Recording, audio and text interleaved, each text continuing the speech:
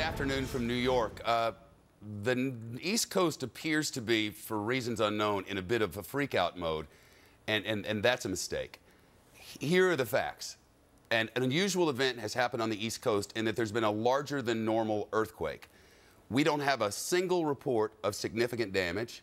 We have 0 reports in the entirety of the United States of a single injury.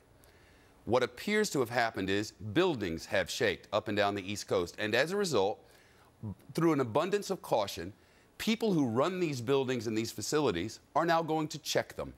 And while they check them, people are asked not to be in them.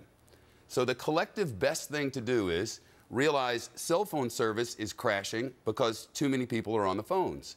So if you don't have an emergency, the emergency managers at some point very soon will come forward to ask us to not use the phones unless you need to.